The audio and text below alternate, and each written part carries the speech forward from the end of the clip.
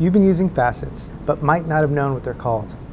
Using Facets will allow you to filter out your products to get the most relevant results.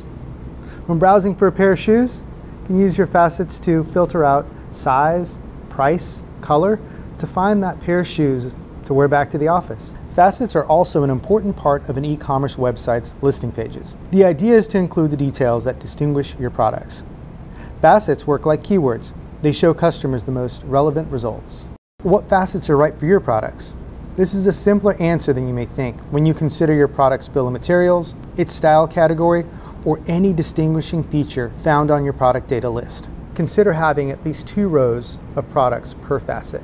When selecting your facets, consider all the possibilities. Remember to check your search logs and your data to find out what your customers are asking.